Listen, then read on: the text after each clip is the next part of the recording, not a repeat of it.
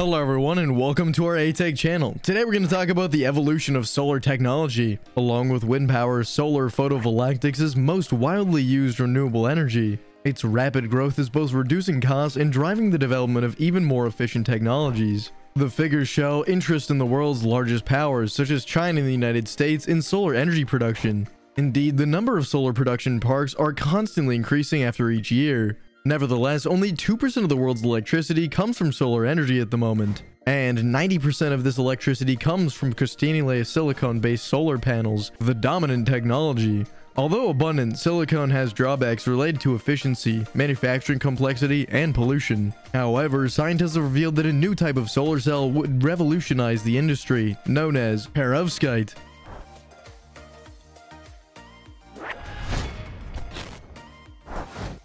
The massive adoption of solar energy is due to its many advantages, notably the cost. It is certainly important at the beginning, but there's no additional cost of maintenance, but also its simplicity of installation, allowing it to install in many surfaces. On the other hand, they do not produce any waste or noise pollution. Nevertheless, one of the big weak points of this energy is the low energy conservation rate. The average conservation of solar energy to electricity is 20 to 25%. In addition to this problem, there is a manufacturing pollution. Research by the American company Swift Solar has uncovered a new material that could revolutionize this industry, especially to answer the defects of the traditional photovoltaic panels. Before detailing this discovery, it is a necessity to quickly recall the basic principles of the functioning of a solar panel. The solar panel works by releasing electrons from atoms thanks to the photons. Thus, the electric flow is created by the photocurrent. It takes several cells, connected them together to form a solar panel. Each photovoltaic cell is in fact a sandwich composed of two slices of semiconductor material. Photovoltaic cells are generally made of silicon. In order to function, photovoltaic cells must establish an electric field. To do this, an electric field is produced when opposite charges are separated. To achieve this field, manufacturers drop the silicon with other materials, giving the wafer in the sandwich a positive or negative electrical charge. The upper and lower parts of the solar cell thus contain semiconductor materials with different electrical properties. All this creates an electric field at the junction between the silicon layers. This is one of the special features of this traditional design. There's a single junction of the electric field. There are two main categories of photovoltaic panels, those based on wafers, called first generation, and those filled with film cells. The most common solar panel, which represents 90% of the market, are those of the first generation. They are most often filled with silicone. Thin film cells are made by depositing thin layers of semiconductor films on a glass, plastic, or metal substrate, and use 10 to 1,000 times less material than crystalline silicone cells. These thin film cells are lightweight and flexible, but their average efficiency is low. Thin film cells can be made by amorphous silicone or more complex materials such as cadmium telluride. But scientists are looking for more efficient thin film solar technologies that can be used more widely. These materials are known as emerging thin films. Currently, perovskite are the leading candidates. Indeed, this new semiconductor material absorbs light very efficiently and also carries charges. It is therefore a very efficient material for solar cells. It belongs in the family of emerging thin films. As such, their particular structure makes them ideal for enabling efficient and low-cost photovoltaic systems. On the other hand, perovskite have intrinsic properties such as board absorption spectrum, fast charging separation, long carrier separation lifetime, etc. Perovskite solar cells are without a doubt the rising star in the field of photovoltaics. Indeed, thanks to their flexible light and highly efficient cells, they can open the way for a wide range of applications where traditional silicone cells are too heavy and gritty. The crystal structure of perovskite was first discovered as a naturally occurring material, calcium titanium oxide, but the perovskite used in solar cells do not need to be mined from the earth.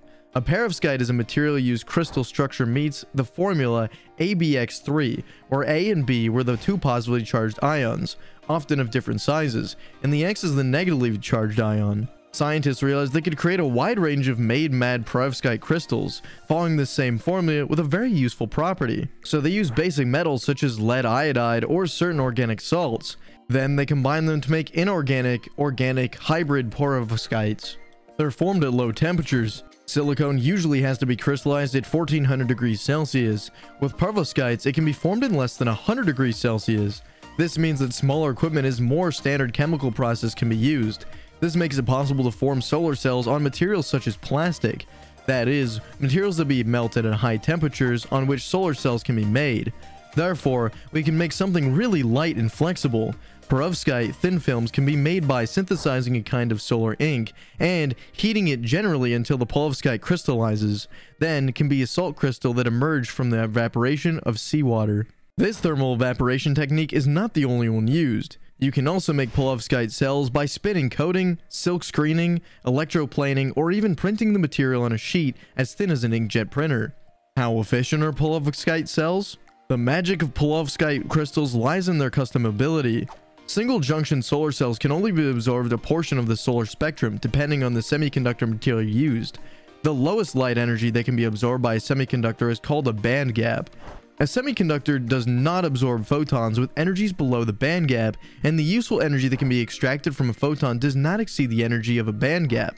This means that much of the energy of the sunlight is lost when it reaches a single junction solar cell, but because the band gap of perovskite can be easily changed, it is possible to stack layers of perovskite on top of each other that are certainly turned to absorb different parts of the solar spectrum. This results in solar cells that can produce electricity from a wider range of light wavelengths, which improves the cell efficiency. So when you stack two solar cells on top of each other, it's called a tandem, or a multi-junction solar cell. So perovskite tandems convert more than the sun's energy into electricity, instead of wasting it on excessive heat. What exact efficiency percentages are we talking about here? Realistically, 30% is achievable, which is still a substantial jump from what we see on the market today. The nature of perovskites allows the manufacturing advantages as well. For example, less than 1% of the material a silicon cell is needed to absorb all the sunlight. In theory, this saves money as it is much cheaper to produce. Its main negative point is its lifespan, which is shorter than the traditional solar panel. Nevertheless, this new material could find an interesting use in many industries like cars, drones, solar watches, and the list goes on.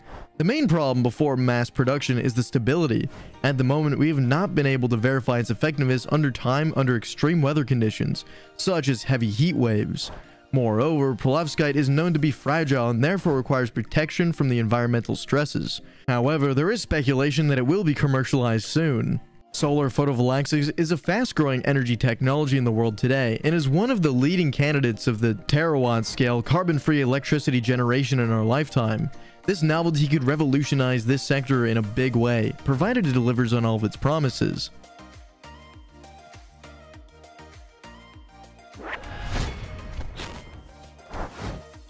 That's it, we've reached the end of our video today. If you enjoyed this video, leave us a little blue thumb. To make sure you didn't miss our next topic, don't hesitate to subscribe to our channel. And don't forget to turn on the notification bell. Thanks for sticking around until the end of the video, and we'll see you soon on aTech.